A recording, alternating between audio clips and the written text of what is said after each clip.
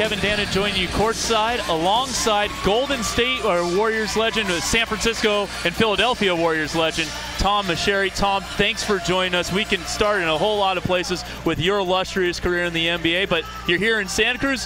What do you think about your experience here in Surf City so far?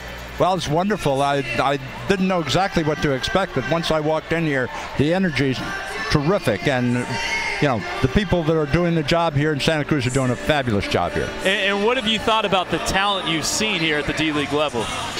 Well, this is the place. You know, there's a big controversy going on now about where basketball is going to go. Is it, you know, is college basketball going to survive our D leagues and minor leagues? Is this the way that's going to happen? I think D leagues are absolutely essential for the NBA today, especially with the one-and-done kinds of kids that are coming out. Two guys, they come in after only 2 years of college or 1 year of college. You know, they have to develop somewhere. Now, there are very, very few lottery picks that come in and immediately impact an NBA team these days. So the D-League is going to become increasingly more important as the NBA proceeds in the future. Now we're joined by Warriors legend Tom Meschery, the first Warrior to have his number retired, number 14, for what was then the San Francisco and Philadelphia Warriors. And back when you played for the Warriors, they had training camp in Santa Cruz at Cabrillo College. Tell us a little bit about playing in Santa Cruz. No, I think it was at University of Santa Cruz. Okay. Yeah, and we it was our first year here after Philadelphia, and Alex Hannum was our well, it was actually the first 2 years, and then the year that Alex Hannum took over for Bob Farrick, and that was '63. We won the Western Division Championship. So we started our journey right here in Santa Cruz. What were some of your favorite memories as a Warrior? Well, let me first tell you that one of my favorite memories in Santa Cruz when we were practicing here, when we were training camp here, was that Kim Novak used to pick up Wilt after every practice in her Bentley. And all of us used to rush to the door to try to get a good look at her. So that was one of my memories. Of course, my favorite memory is back in Philadelphia with the Philadelphia Warriors when Wilt scored 100 points. I was a rookie that year. Yeah, you scored 16 points in that game. You had a pretty good game, 7 for 12 from the floor in that one. Did you know you were watching history as Wilt scored 100 points? I did, yes. By the middle of the third quarter, everybody pretty much knew what was going to happen. Whether it was going to be 100 points or 96 points, but something very special was going on.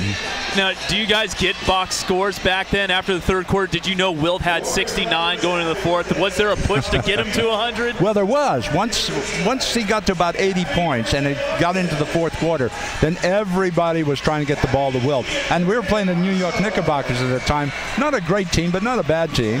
And they were doing everything to stop it. They were fouling everybody. The minute we inbounded the ball, they tried to foul somebody except Wilt. So we actually, by the end of the game, we were throwing the ball from out of bounds all the way to Wilt on the other end of the court. Oh, wow. He caught it. They would foul him. They figured he was a terrible free throw shooter, and I think he shot 22 for 23 that day. Yeah, he was pretty good at the foul line. He was 36 for 63 from the floor. He got quite a lot of shot attempts up. Now, Tom, talking about your career, 10-year career in the NBA, you earned the nickname the Mad Russian. Did you like that nickname for the way you kind of played and known for kind of mixing it up on the court a little bit? Well, you know, I was a finesse forward. I've always claimed that I was a finesse forward. But when Rick Barry came to the team after the third year, then they made me a power forward. They said, well, if you're going to score points, you better go to the offensive board. And if you're going to go to the offensive board, you got to knock a few people down. Am I right? Of course, absolutely. You got to knock a few people down. And I've always maintained that a foul on the offensive board is totally legitimate. It certainly is. Yeah. So we're here with Tom Meschery. We're going to have to let you go in just a little bit, but you're also a member of the Nevada Writers Hall of Fame. You're a poet, a known poet. You've come out with a murder mystery novel or a mystery novel. What are you doing? You still writing these days? I am. I'm still writing. My latest book of poetry just came out. It's called Sweat, New and Selected Poems About Sports. I didn't intend to write a lot about basketball and sports, but it wound up to be about 90 poems all about sports, which has been great fun, and it's been out now for about a month. month and doing very well. All right, Tom, thanks so much for your time and enjoy the second half. Oh, nice to be with you, Kevin. All right, that's Tom Meschery, Warrior legend. We'll be back in 90 seconds.